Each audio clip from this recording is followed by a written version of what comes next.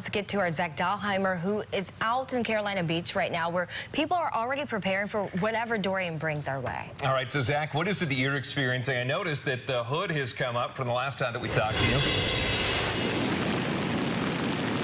Yeah, good morning, Bill, Felicia. Yeah, it was pretty calm until about like 10 minutes ago. The rain has now been picking up here along Carolina Beach. You can see the waves are also kicking up as well. But I also want to show you something interesting. Take a look behind me here. This is the pier right next to where we're standing. People living by here in Carolina Beach say the end of the pier you see right there is gone. This pier was damaged last year during Hurricane Florence, and people living here in Carolina Beach are taking Hurricane Dorian pretty seriously.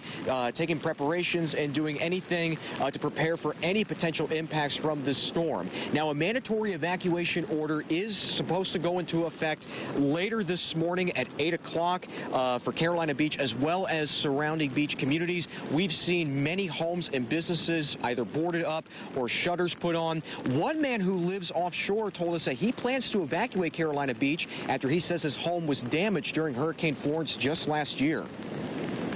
It's best to over-prepare, and, I understand you have your whole life here, but, if your life isn't worth all the material things.